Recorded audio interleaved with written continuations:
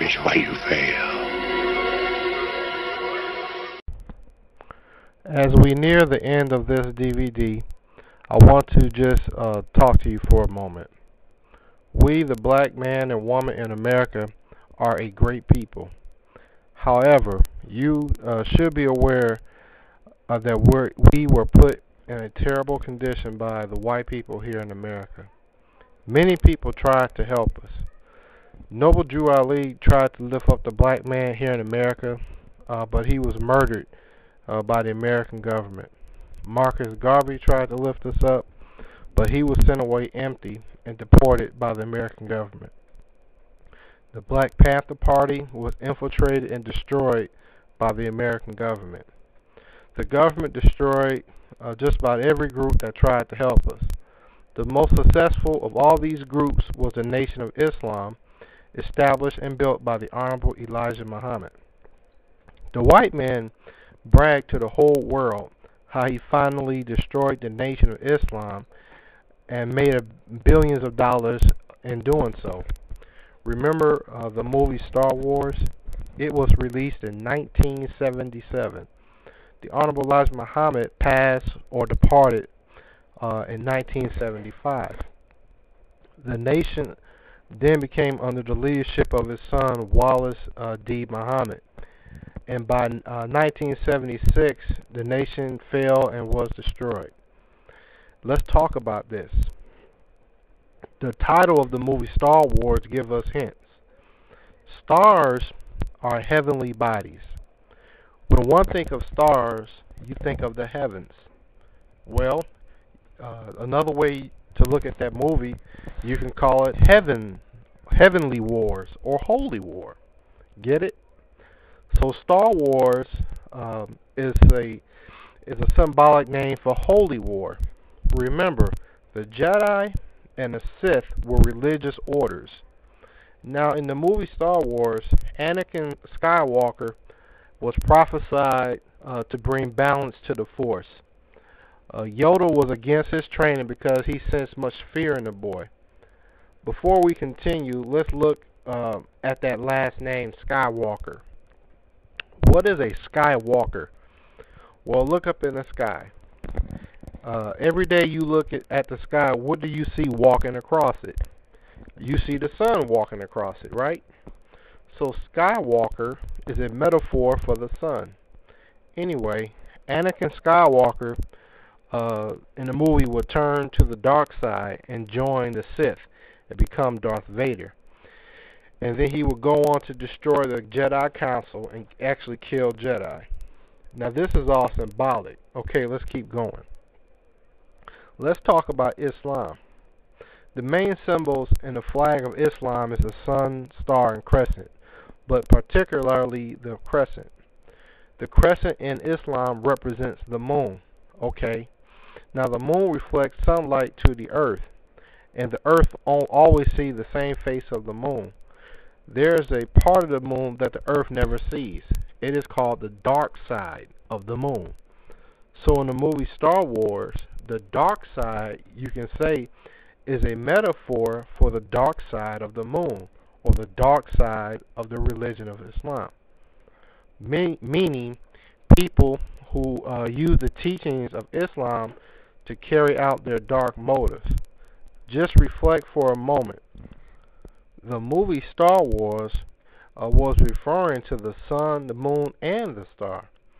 Everyone knows that the sun, moon, and star are the symbols of Islam.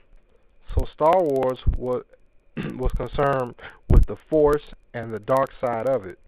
Well, what is that force? According to the movie, the force is the greatest power in the universe. But what is that? Look at the universe. See how much order there is to it? It does not deviate from the will of the Creator. It submits entirely to the will of God. Well, what is another name for submission to the will of God? It is Islam. Islam means entire submission to the will of God.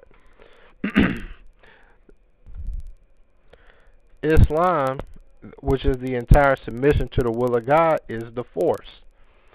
In the Holy Quran, chapter 29, Verse 45 says in part, certainly the remembrance of Allah is the greatest force. There's a lot to be discussed here as relating to the Nation of Islam, but let me cut to the chase. Wallace or Warith Deen Muhammad did what the United States government, FBI, tried to do for years. He brought down the Nation of Islam. The Honorable Elijah Muhammad ministers were mighty men, mighty ministers. The white men could not confound them when they were under the leadership of the Honorable Elijah Muhammad. They were like the Jedi with lightsabers. You see, Prophet Muhammad of 1400 years ago conquered Mecca and the Arab world with steel sabers or swords. But the Honorable Elijah Muhammad was given much more wisdom from God himself in person. He armed his soldiers with lightsabers. The truth is the light. Well, Elijah, from Master Farad Muhammad, armed his soldiers with swords of truth. Thus, he and his ministers were truly fighting in holy war against our enemies. Star Wars. Holy war cannot be fought with carnal weapons. Remember, the Muslims under Honorable Elijah Muhammad were commanded by God, Master Farad Muhammad, not to carry weapons like guns and knives. All you have to do is go back and watch the real Star Wars. Watch the ministers under the Honorable Elijah Muhammad teach the people and argue and fight the devils of white people. They were mighty. Malcolm X and other ministers like him went into the mountains, universities of America or the empire, battling Satans.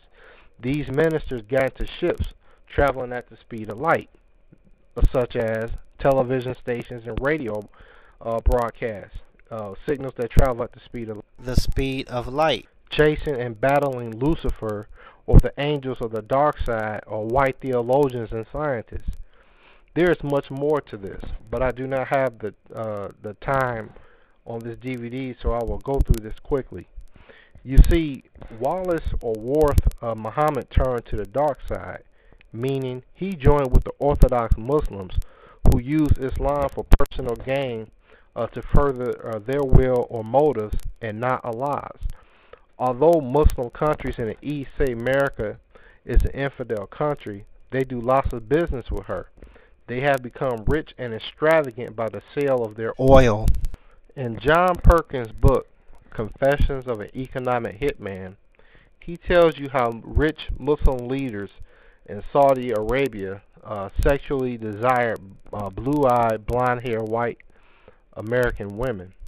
These women are Christian, but they are very rich Muslims. But they do not crusade the world with charity. They desire more and more for themselves.